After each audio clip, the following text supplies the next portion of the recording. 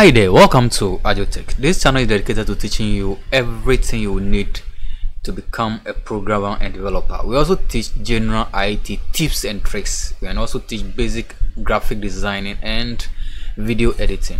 Remember to subscribe and don't forget to turn on the notification bell in order to get updates anytime we upload a new content. In this tutorial, I'm going to teach you an amazing way in which you can calculate. You can easily calculate percentage using Excel. So we have some records here in which we are trying to get a percentage for individual students. So we have Fred. Remember to watch this video to the end in order to get everything from this particular lesson. It's going to help you a lot. Leave the comments at the comment section regarding my tutorial, whatever you want me to add, whatever addition you want. I'm ever going to work on that. Any suggestion, you just contribution, leave it at the comment section, and remember to subscribe as well. So these are the individual students that have their names and the various courses they offered. So we have science, maths, English, ICT, and social studies. So we need to get a total. Based on the total, we can easily get their percentages. So you want to get individual percentages for every student. Every course over here is supposed to be over 100%. So every individual score you have, you can see over here is over 100%. So here we can assume that Fred over here is having what, 67 over 100 in ICT. Okay, so we want to find a total. Based on the total, we can easily get their percentages. Okay, so let's jump right into action. So let's first calculate our total. From our previous lesson, in which I'm going to leave the link below to my previous lesson on Excel, you will notice that calculating summation or some functions, we just to calculate the sum, we just use the equal to sign and use the sum keyword this way.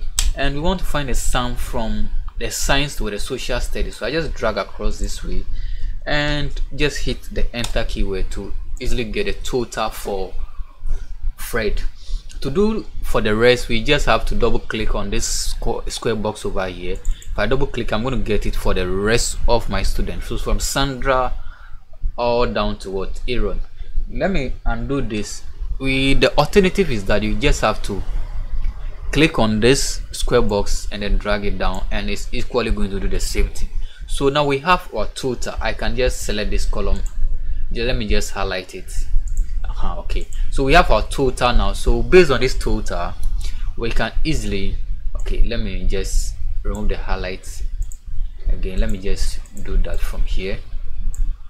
Okay, so based on this, the total, we can easily go ahead and then get our percentages. Okay, in basic math computation, we know how to calculate percentage, and we are going to use that to do this. So what we need to do right now is to use the total to get our percentage. Like I said, every individual course over here is over 100. So we have 5 courses, meaning the total is going to be 500. So to get our percentage, we use the equal to sign, and then we say the percentage is going to be on the total score. So that's going to be the FK. So look at the K5. So the total is in K5, then divided by total, which we said is 500, because it's 5 courses and each course is 100. So now this times 100. So remember, we are finding percentage. So this is going to give us what, the total, the percent. But we need to enforce a bit of board mass. So we want to enforce what to be in the bracket to be calculated first before the multiplication will go on. So let's put this into bracket like this, as you can see.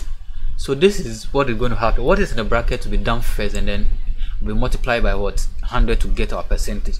So if I hit enter, I'm not getting my percentage for what, Fred.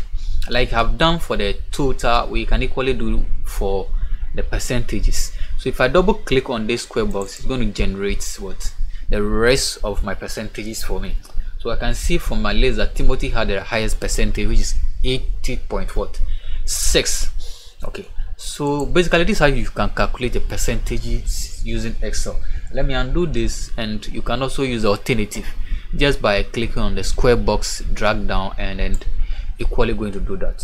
Remember to subscribe to this channel, and don't forget to turn on the notification bell in order to get updates anytime we upload a new content. So basically this is how to calculate percentages using Excel. Thank you so much for watching and enjoying this tutorial. So I come your way another day. stay safe, and then keep visiting my YouTube channel to enjoy amazing content such as this. Bye bye.